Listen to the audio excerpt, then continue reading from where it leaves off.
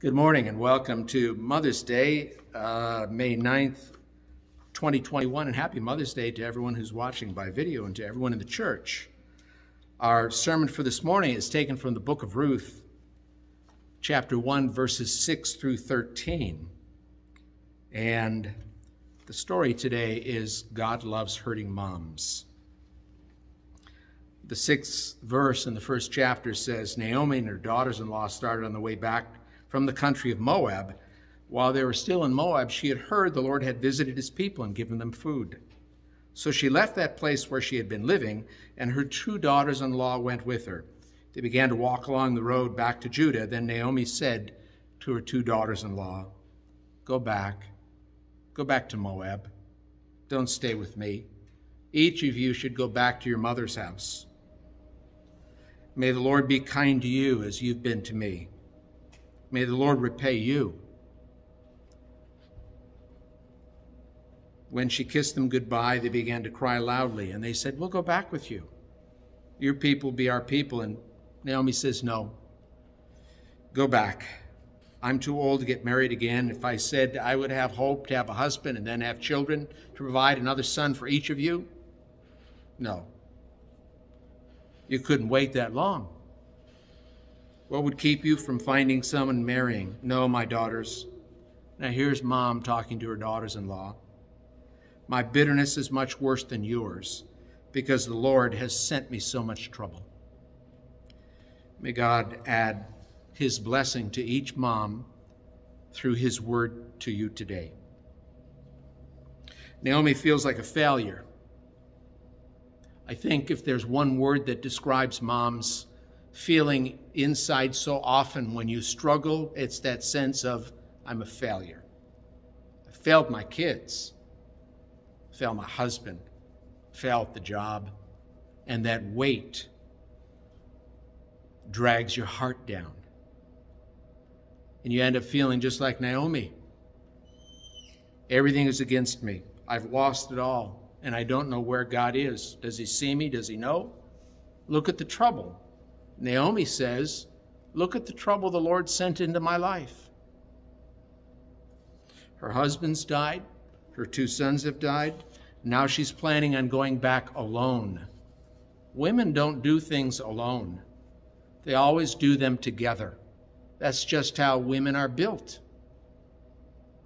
All she has heard is that the Lord has blessed Judah, her homeland, Bethlehem, her birthplace, her town, with food. She left without any, and she's going back emptier than when she left. Now, no husband, no sons. Empty. An empty heart, an empty home. Because no one will be in the old house back home. A failure. I don't know any mom that doesn't feel like that at some time during the years between childbirth and adult kids and adult grandkids. That sense of failing just seems to nag. I found this from a website that's called keeperofthehome.org. Things you need to hear when you feel like you're a failure as a mom. She writes, I was having one of those days that I call a mom guilt day. The baby wasn't sleeping well. I was up half the night. I didn't get to shower. The house was a complete disaster from the previous week. I was feeling extra sorry for myself because it was a Saturday. My husband was headed out to work for an extra long day of work. Inside, grouchiness. I made a feeble attempt to be kind, but it was a big snowball effect of slightly sharp tones, impatiently barked commands, cold cups of coffee, and way too many expectations. By the end of the day, I was nearly in tears. I was mad at my kids and mad at myself. The worst thing of all was the disconnect I felt from them as their little hearts and mine clashed all day long. I posted that status on my personal Facebook about achieving an F- in motherhood. Sweet encouragement and words of truth began popping up. and my inbox from mamas who've been there and get it. As wisdom and truth began to permeate my heart, I could feel my lungs constricting slowly, my shoulders relaxing a tiny bit. Someone was out there. Someone knew. Someone cared. Someone connected. That's the story of Ruth and Naomi. When Naomi's so hurting, someone is there. Ruth. Someone cares. Ruth. Someone connects. Ruth. Someone sticks by her. That's Ruth. Our failures, our weaknesses, our sins, they are not us. Yes, they're the things that sometimes come out of our lives, but that's not us. The us on the inside is the us that God created and shaped into his image. And that's what he sees when he sees you. And so, in Jesus, you're a child of God. You're loved by him. And he sees you. And he knows your heart because he shaped it. He knows exactly what hurts and what bothers you. And why sometimes you feel like a failure and you feel guilty and you feel like, what good is it? Am I actually benefiting anyone? And all this pain? But you know what? It's easier to believe the lies when you're stressed and tired. And that's the point when you're most vulnerable, and that's the point when you need a good friend. You need a good friend. That's what happened to Naomi. She had had so many hard things happen to her, she began believing the lies. She says, we left full. They didn't. The cupboard was empty. Famine in the land. She says, I come back empty. Not true.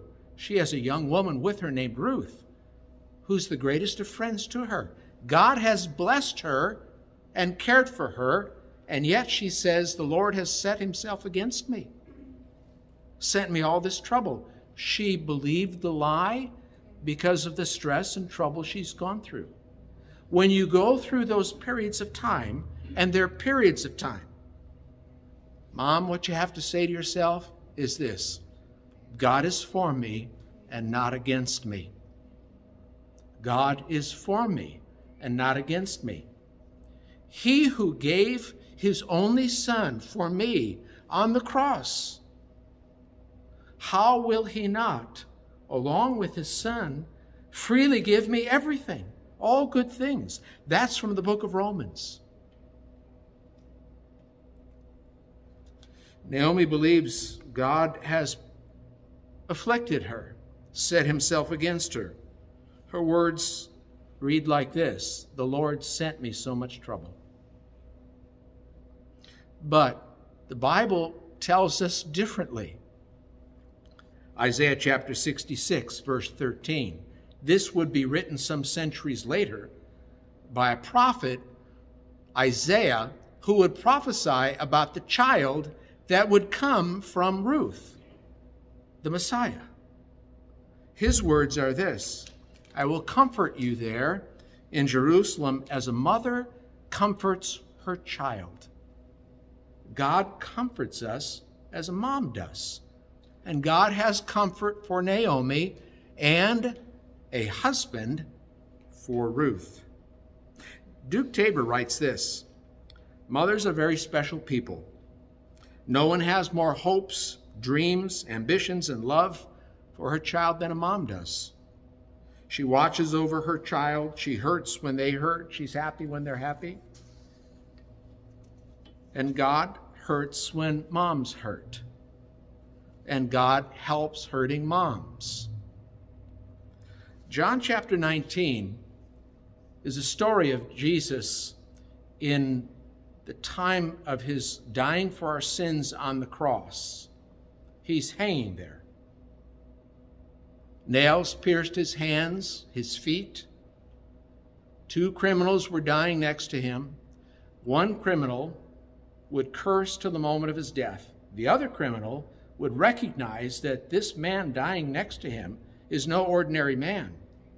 And in the middle of his dying, that's Jesus dying, The man next to him simply asks a question, Lord, would you remember me when you come into your kingdom? And Jesus said, today you'll be with me in paradise. Then Jesus does something remarkable, because at the foot of the cross is Mom. I can't imagine what it's like to see your son be so cruelly treated, to die such a horrific death, to know who he is.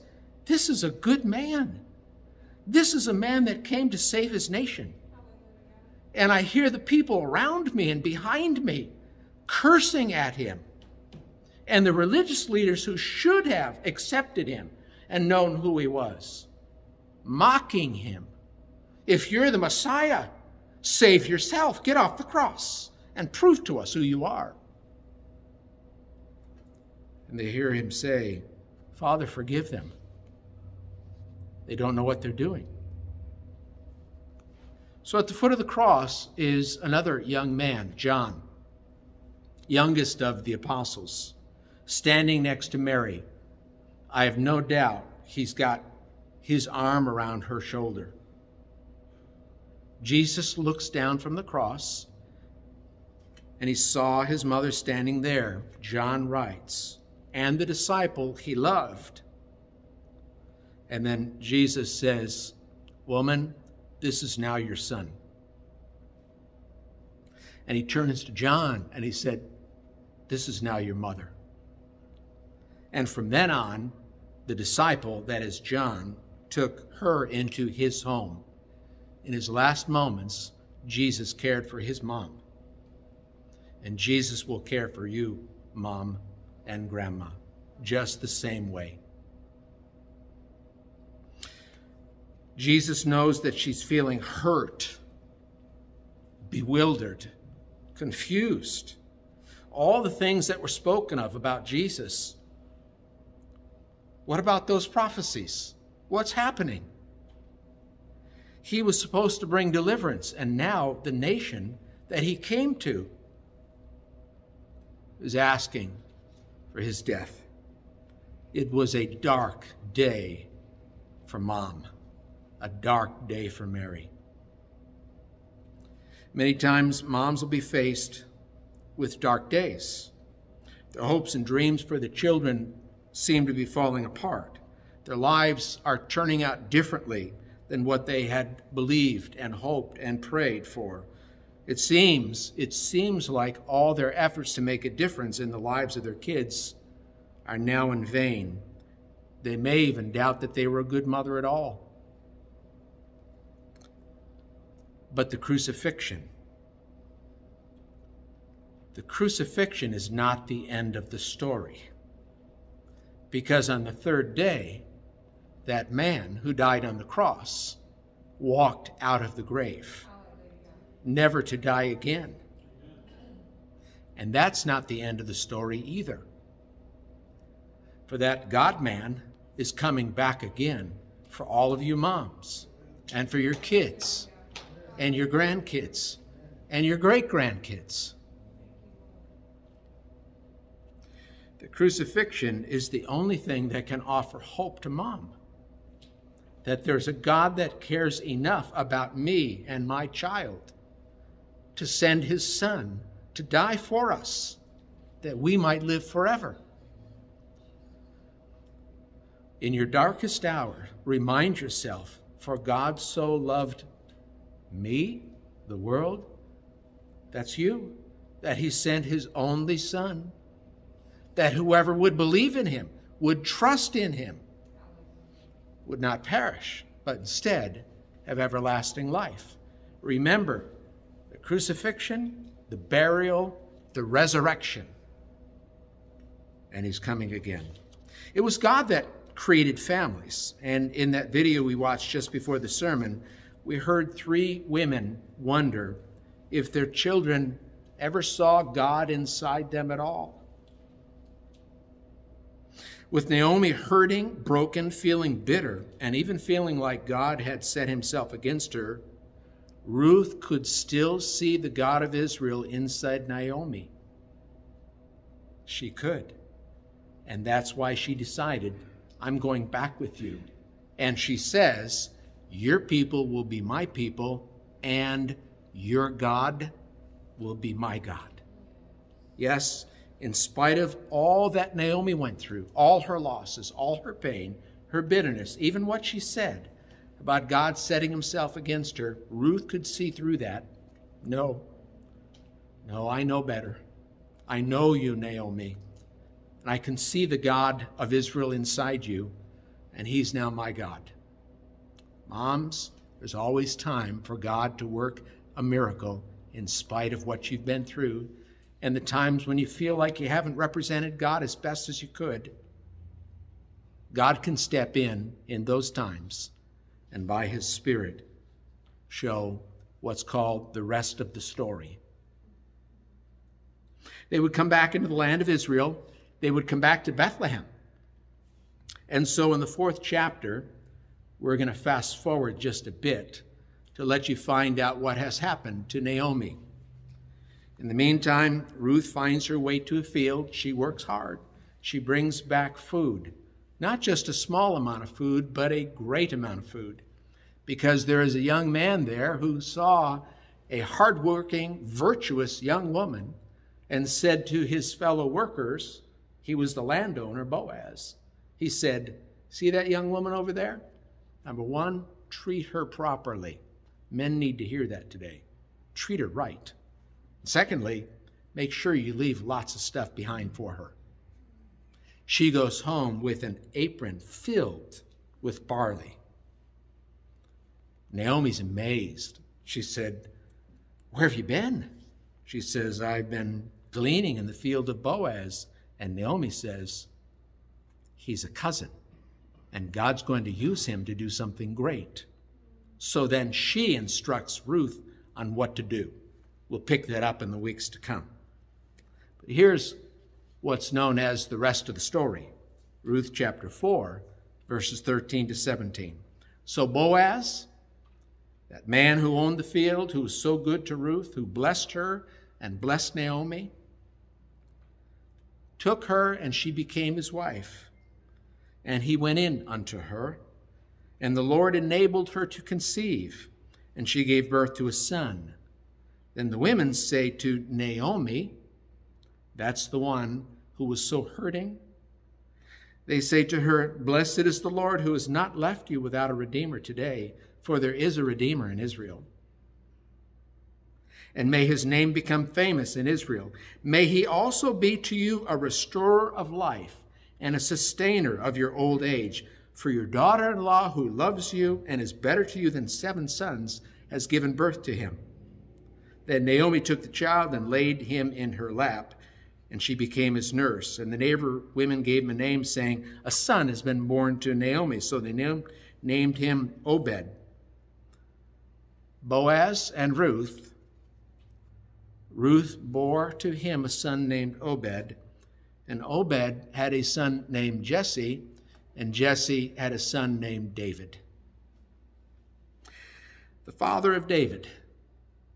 Little did Naomi know when she was in Moab that she would be back one day to Bethlehem, and she would bring this young woman, Ruth, her daughter-in-law, and her daughter-in-law would find a fine man who would marry her, and she would become a great-grandmother to David, the great king of Israel, who one day would become the great, many-generational great-grandfather of Jesus, born in Bethlehem from the line of David, from the line of Ruth.